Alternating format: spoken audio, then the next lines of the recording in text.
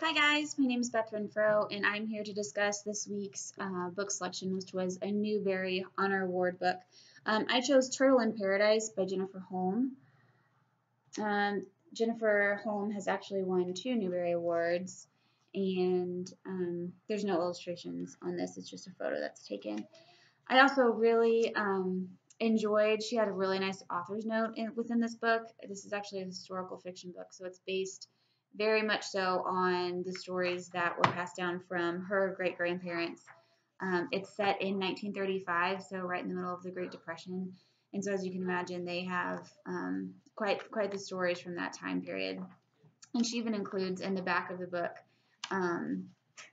home photos from her family that go along with like Peppa's Cafe. So she has this is set in Key West, Florida, the southern part that doesn't end up getting destroyed by the hurricane.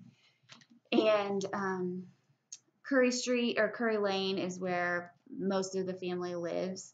And that's actually where her family and grandparents and aunts and uncles and lots of her family members lived on that same lane. So there are lots of very accurate historical moments within the book, including Ernest Hemingway was actually on the island at the time that the hurricane comes through that the kids get caught in during this book. So very historically accurate.